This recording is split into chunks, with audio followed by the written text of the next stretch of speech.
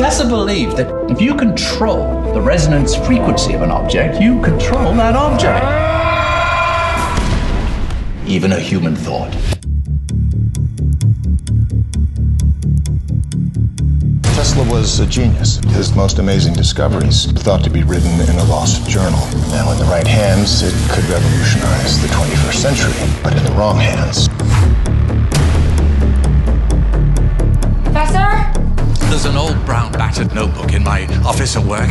You have to find it, take it, and keep it hidden at all costs. My professor is missing. Thousands could die. You want me to just steer clear? Let's just say there are a lot of enemies of the state interested in his research.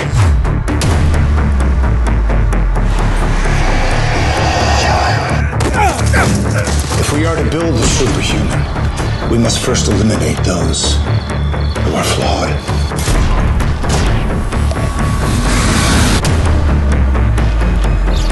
If you can stop an earthquake, doesn't that mean you could start one too?